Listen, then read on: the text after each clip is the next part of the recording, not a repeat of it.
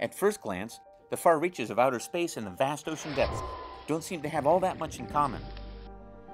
But if you're a modern-day explorer, there's one thing both environments definitely share.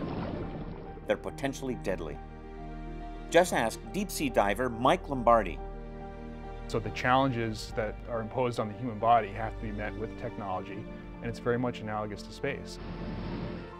Even though the ocean takes up 70% of the Earth's surface, we don't know all that much about it. We haven't spent a lot of time focusing on getting down to the bottom of the ocean. And so, here we are, we live on this planet, and we actually know less about this planet and what's underwater than what we know of Mars and the Moon.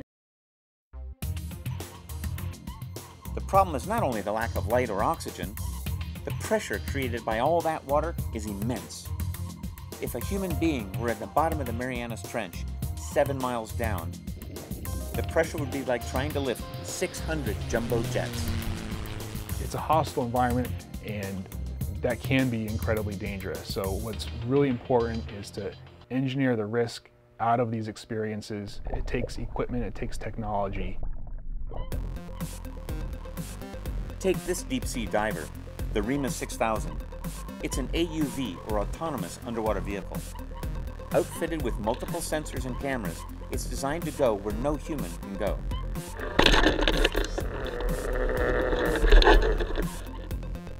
We want to go deeper. How deep is the ocean? And so, because of reasons like the dangers of the ocean and it being not only uncharted, so you don't know what you're actually swimming into and swimming around and what lurks down in the deep. It's dark, it's cold, but it's also a lot of pressure at the bottom of the ocean. So to design something that can withstand that force is a really difficult engineering feat. But Remus, which took more than 20 years to develop, is called autonomous for a reason. It explores on its own, on battery power. So eventually it's going to run out of juice. And that's kind of a bummer when you're in the middle of making a new discovery and the batteries are drained, it comes to the surface, and that's it. Now there's a futuristic device designed to solve this problem. It's called the Exosuit, and it's a piece of wearable tech that could revolutionize underwater exploration. The potential we have at our fingertips is really to recreate a new era of manned ocean exploration. And that's really where innovation lies in diving today. It's how do we make these experiences safer, and if they're safer, they can be more productive. The Exosuit looks remarkably like a spacesuit, or even the original underwater diving suits from a century ago. It allows the diver to explore the ocean, safe from the dangers of water pressure. Unlike traditional diving suits, the Exosuit encloses the diver. The suit is almost like a submarine you could wear around your body. The best option is to protect the human. The Exosuit is the perfect tool for that because you completely protect the human by keeping him at a surface pressure or a surface type environment. On land, the Exosuit weighs more than 500 pounds. But in the water, it's amazingly light.